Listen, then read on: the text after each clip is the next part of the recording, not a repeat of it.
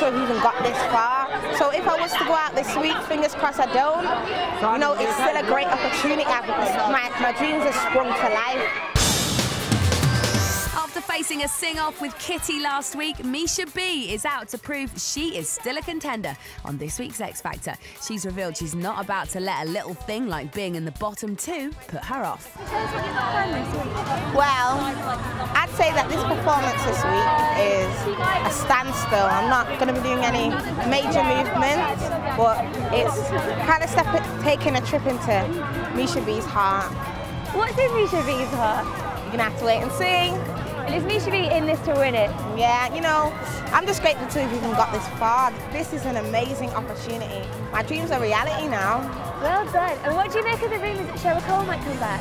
You know, I think Cheryl's an amazing woman. She's very inspirational, but who knows? And have you had any contact with Frankie lately? Do you still want to be mates? Frankie's always going to be one of my mates. Frankie's amazing. Well, good luck in the competition. Thank you very much.